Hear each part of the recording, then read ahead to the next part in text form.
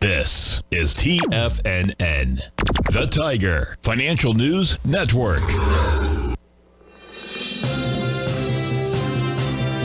TFNN Headline News Update.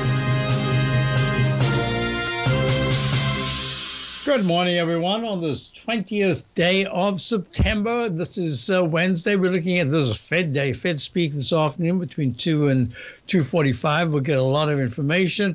Eastern time, that is 34,662, up 144 points in the Dow. It's gone spiked over yesterday's high, and it's in this inside track repellent zone, which will become a propellant zone if this afternoon after 3 o'clock. If it's trading, I would say, I say to subscribers, if it's up over 130 at that particular time, we could have a very nice close. If it's down 130, it just means we're stuck in this range. Looking at the S&P, we're looking at the S&P right now, and the S&P is trading up.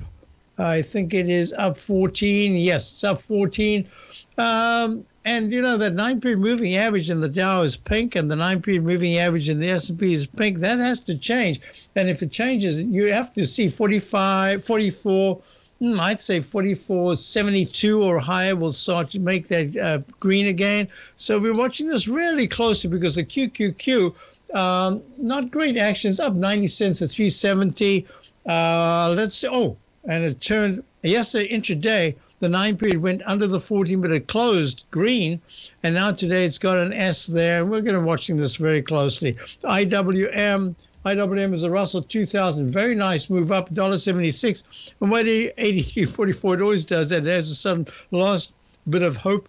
Well, gold is up nicely. Up 10 at 1964, making the second cup formation. So it's a W. It makes the 1970 200-period exponential moving average this afternoon really important. To close above that would be very good for gold. We're looking at the dollar pulling back just a little bit. Dollar is pulling back 23 ticks at 104.92. It's had 4 sessions with lower highs than the 105.44 high that was made 5 sessions ago. We're going to be watching this for the close. Tomorrow we might have a completely different scenario, and I'll talk about that because the TLT is right at the 92 support. It's at 93.37. The dollar is up at resistance. We're going to be watching to see whether these two very important influences kick in today. And crude oil, in fact, is down 6 cents. I'll be back for the Tiger Technicians Hour. Check out my opening call. They didn't use that. See you in a few moments.